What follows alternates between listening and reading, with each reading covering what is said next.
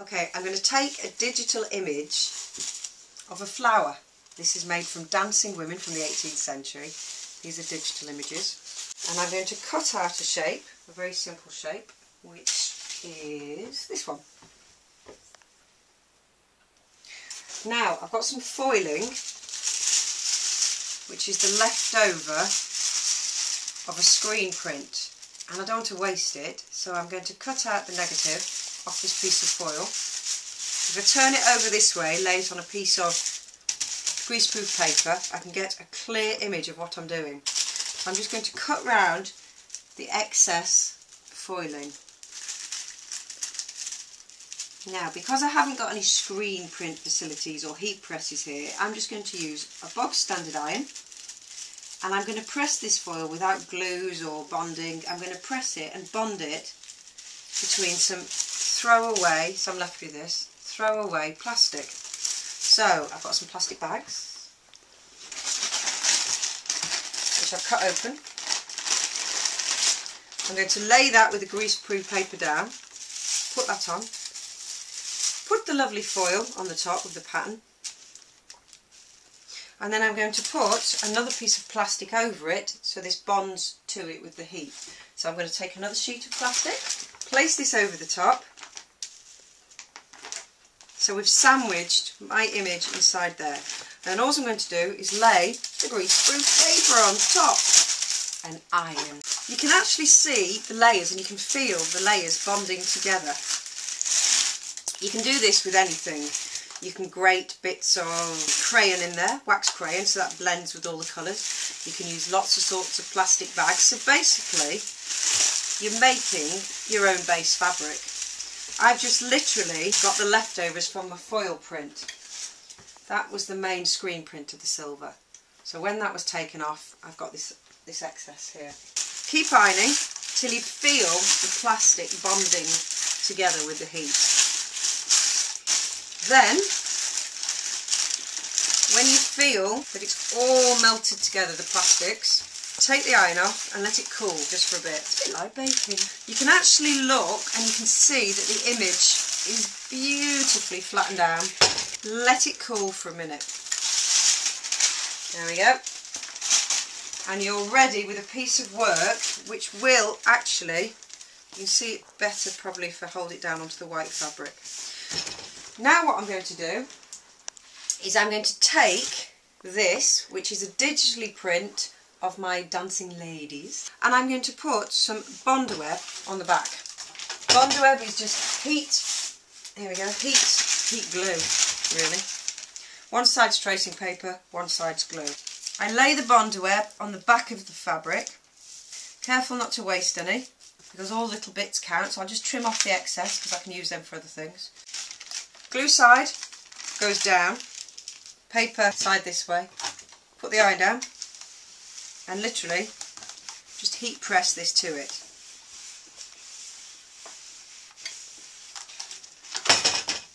We are left with, aha, that. Okay, and then all I'm going to do is use very sharp scissors and cut round this shape. So, carefully, I'm going to trim away the excess first.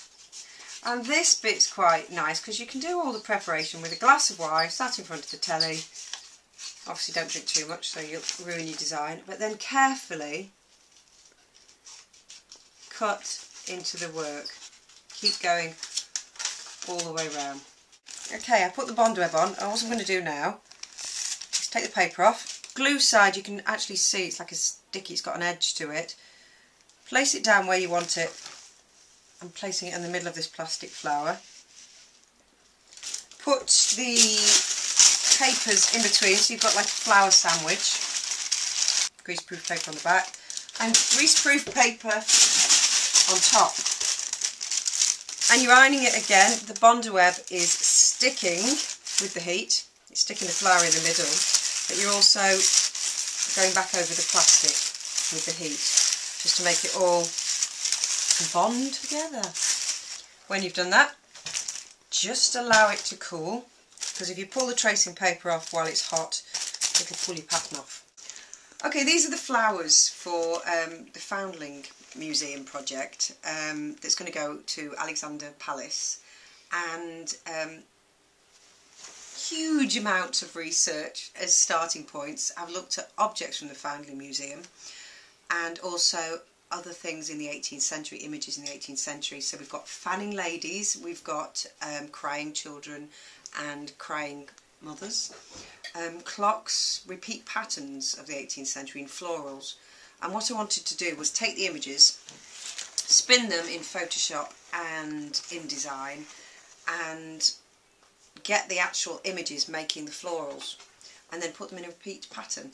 So it's a repeat pattern using the colours that they used in the 18th century, and blow them up completely out of proportion to huge big flowers that you think, oh wow, that's pretty, and then you look closely and you realise it's baby's eyes or an arm or so these are dancing ladies going around in the...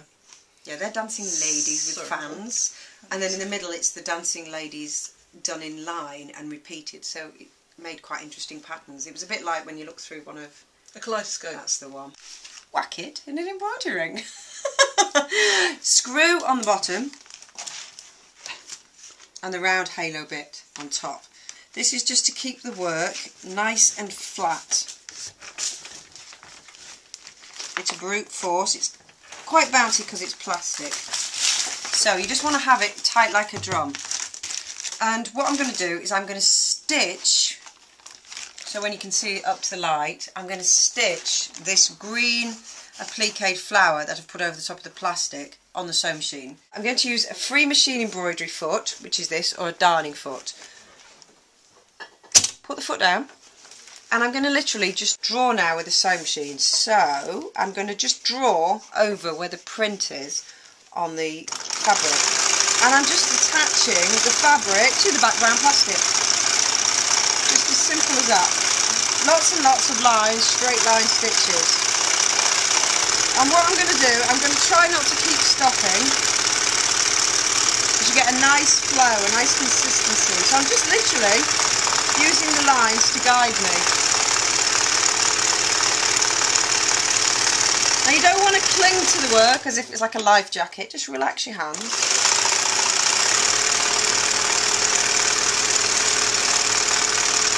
And just sew it. You can put your needle in and spin it around if you want to have a look where you've gone, but you can see, you can get quite close and really, really detailed.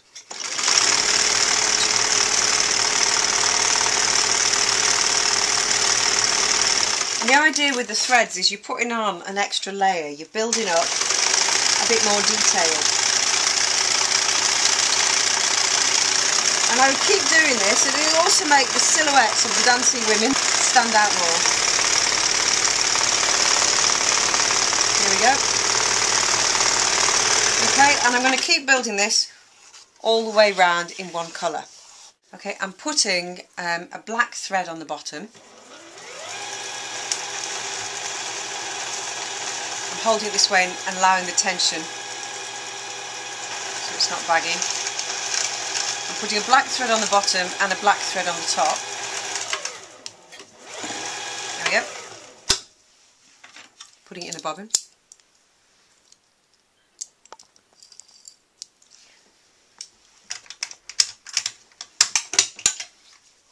And I'm going to pick out just some of the stitches on the print, just so it doesn't look stuck on it, all starts to blend together.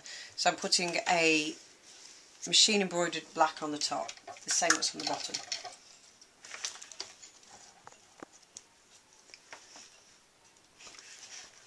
Again, free machine embroidery. Foot down. Get yourself so you're comfy and so you can see where you're working, and I'm just going to build into some of these stitches, leave some of the print, but then build some areas in.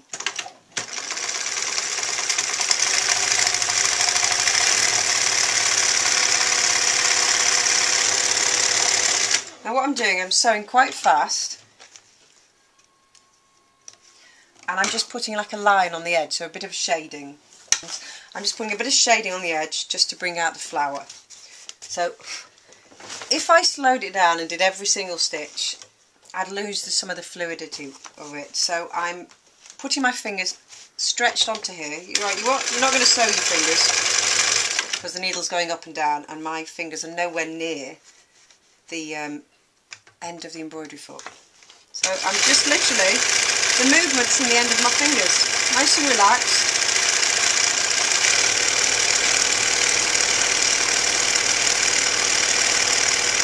And it is literally as if I'm just shading with a pencil.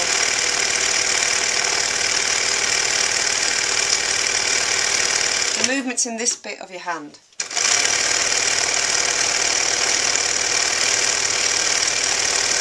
It's good when you're doing anything this fine to keep taking breaks because it's quite heavy on your eyes. There we go. And these are eyes, these are child's eyes all around here. They look like, as you said, peacock feathers or owl's eyes, if you can just about see them. But that's actually a child's face. And there's lips and noses in there somewhere. So what I want to do with these is not only just digitally print them, try different techniques really. So there's the hand techniques, hand sewing, machine sewing, lots of different printing techniques like flocking, foiling, and combine them together so it's not just a flat surface really, so it's a bit more interesting than that. So you look at them and you think, oh, nice lace pattern, and then you realise it's actually a bit more poignant than that. It's about the terrible plight of the women and the children. So that's, yeah, explain a bit about why you've chosen the Foundling Museum. I just went to see the exhibition. It was recommended to me by Andrew Salmon from the Knitting and Stitching, and the objects actually got me more than the swatches of cloth left by the women so they could pin them to the children that they were leaving behind. Either they'd been there, they'd couldn't afford to look after the children, terrible circumstances, or some of them gone to prison. And the stories, I mean, we both got speaking to one of the ladies that had researched the project, and she'd traced what had happened to some of the children, some of the mothers, and it was just so, it was one of those, you know, you look at quite a clinical display and then you look at the works or the objects that they'd tiny left. Little bits of fabric that they cut out of their dresses, or little tokens, little buttons and things, and they'd written little messages on them for their children to remember them by. So if they ever went back to claim them, they didn't always go back, didn't very often go back. No. Again, you're going to keep sewing, keep moving the work all the way around. So no particular line is picked out, it's just the whole area of an explosion of the flowers.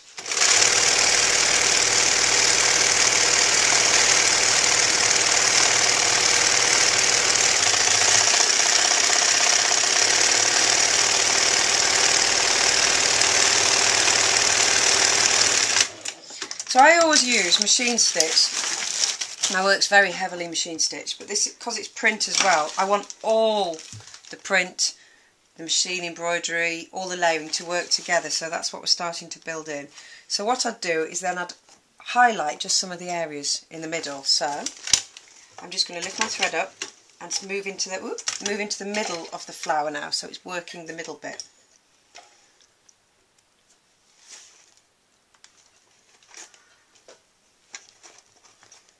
Okay, so into the middle bit. Now, I think it'd be quite nice at this stage if I pick out some of the green and the black working together. So I'm going to do this by putting the green on the bottom of the bobbin. So I do this, I put the green that I've picked out before, here we go, thread just a bit on. It's just like keep changing a colour palette when you're doing a painting. There we go.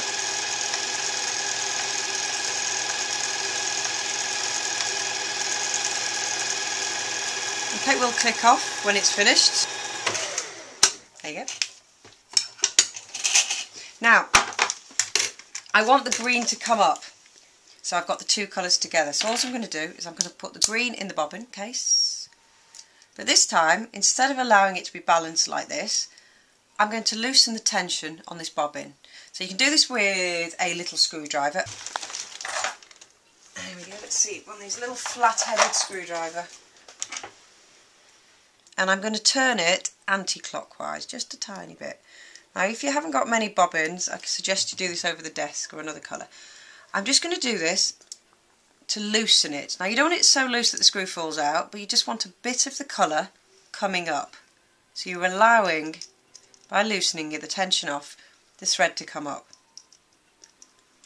And obviously you test a bit on a bit of fabric first, but I'm not going to. So the green underneath, the black on top. Tighten the thread on top by moving it towards the plus. Pick up your thread. I'm going to show you on a piece of fabric what this does, just because it'll be easier to see. Okay, I'm going to show you on a white background because it's easier to see. I've got the top thread black, bottom thread green, whipping stitch. The green thread is going to come up really loose and the black thread is tighter, and literally just draw. But how slowly you move the needle will mean more of these wonderful green lumps come up. But you can literally draw with a sewing machine like a pen and you get a fantastic result. That's a bit too tight on the machine then, and if that happens, just thread it back up again. Here we go. So when you've got it how you like, with enough green, enough black coming through, practice, do it on the real thing.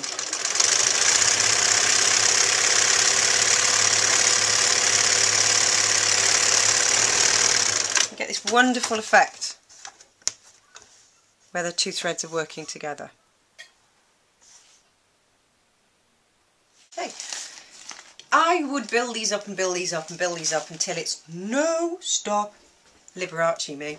But what I'm going to use is I'm going to use a cheese grater and some wax crayons, and I'm just going to, as if like you highlight with a watercolour, I'm going to, on the back of this flower, I'm just going to grate where there's some gaps. I'm going to grate some wax crayons. I'm going to go all the way round. Obviously I wouldn't then use it in cooking. Might. And I'm going to keep going like this into areas.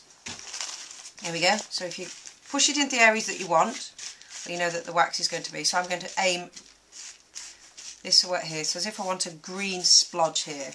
And then again, lovely greaseproof paper. Whack the greaseproof paper on, use the heat to melt it, and you're just going to use the hot iron to spread the areas of the wax you want on the plastic. You can't go wrong with this. If you make a mistake, you put a hole in it, just whack another bit of plastic underneath and just sew into it. That's half the fun of this kind of thing. There's no wrong or right way. Let it cool, and then you're going to peel off the greaseproof paper and see what colours have gone on onto the print. Okay, peel this off when it's cool, and you can see you're starting to build the areas off where the wax is sticking to the image. And then on this side, which is the real side, you start to get layers building up. So it is look like a beautiful peacock's feather. Obviously now this could do for window transparencies. This is going to be an installation piece, so it won't be washed because the wax would not stay on. Okay, keep building it up till you get the effect you want. But I just thought, you know, we're both mothers, and the thought of just leaving your child and they gave them names as well, and the children didn't always have the names, did they? They were given a new start really. But it just struck me that it was just such a moving exhibition. I wanted to create something that was beautiful, trying out different techniques, because I've worked mainly in machine embroidery. That's what my work's known for. But I wanted to just play with everything really. But I wanted to make these huge panels, and usually my work would be more narrative than that. So I wanted to hide the meaning. So I was looking at people like Timorous Beasties, where they'd taken a print and then it's only when you look close you go, okay, that's someone being shot. Nice. But that's what I wanted it to be, you know, a bit of a double-edged effect of it really. Okay. Okay. And can we conclude this a bit, please? So round it off, so it's not just as open as it is. The project is going to tour. We're hoping to run workshops at the Knitting and Stitching Show, and we'd like it to tour to do workshops with all ages really, but we'd like a bit more of a community feel about it, because I work in quite a community way with my work. I'd like it to go into schools and people just to have fun creating their own pieces based on the Foundling Museum, or based on images or relationships they have with each other really. So it's a starting point. Yes. for ways of working and Yes. amalgamating lots and lots of different techniques. So it's not just about textiles, it's mixing textiles with metal or textiles with ceramics or textiles with anything really. It's just seeing, the idea is just seeing a design process, so from initial ideas through to a finished product, because it's such a skill, not just for young people in schools but for anyone to learn. And also the topic's quite poignant really. Okay then. Thank you very much!